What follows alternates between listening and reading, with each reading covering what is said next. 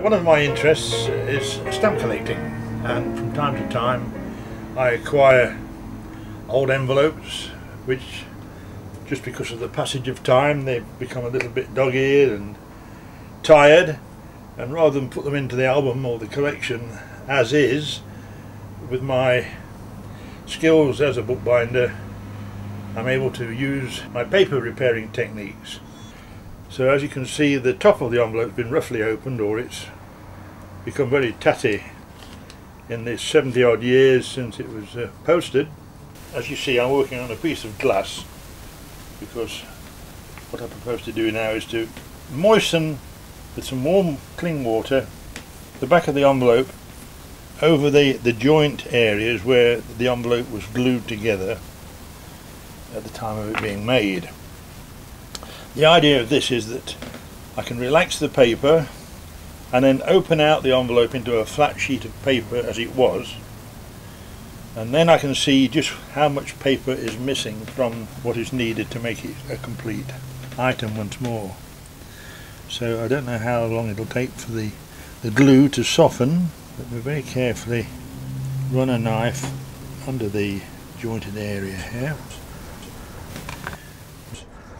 Here we are now. That's lifting quite nicely there. This is the original flap. I'm running the folder under there, and so there we are. So now that allows us to open out the envelope. Don't go away. I've got a moist cloth here. I'm just going to remove a lot of this gum arabic from the envelope. So we've got now the envelope in the open position. With a moist cloth, just lightly dab at it, and this moisture will relax the paper fibres, and this relaxing allows all the creases to come out. You then present the flap to the envelope.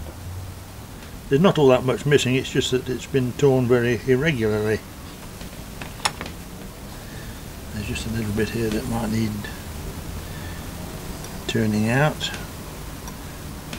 underneath there, which I can't see because the camera's in the way, but still. There we are. Every bookbinder has a stack of old paper, and here I've got a piece of old tissue from an old book, and this should be strong enough to be able to effect our repair. And I'm using a PVA adhesive. This is laid over the damaged area of the envelope, overlapping it slightly so that we've got something to trim away afterwards. Just press down firmly with our folders. This offcut here. We also have a weak area on this corner here. I'll also lay a piece of tissue over there, and then the next thing to do is just leave it for, well, it's now Friday, so we'll leave it over the weekend to dry out. Look out for the new shirt.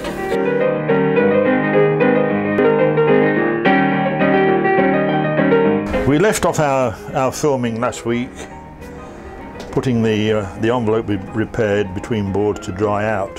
Well, of course, with all the heat of the New Zealand summer, it is now dry, and as you can see, it's all quite stabilised now with our tissue repairs on the weaker parts and the tears. So all that remains now is for me to very carefully trim round the profile of the actual envelope and trim off the surplus reinforcing tissue.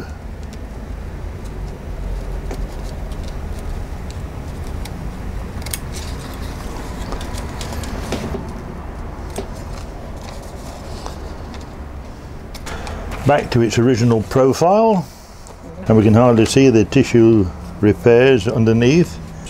I take a piece of manila, which is the size of the envelope, and fold it around, and this provides a little bit of body to the item, so that when it goes into the album to be mounted on transparent photo corners, there's a bit of body there for it to hang on to. A modicum of adhesive to this bottom flap here.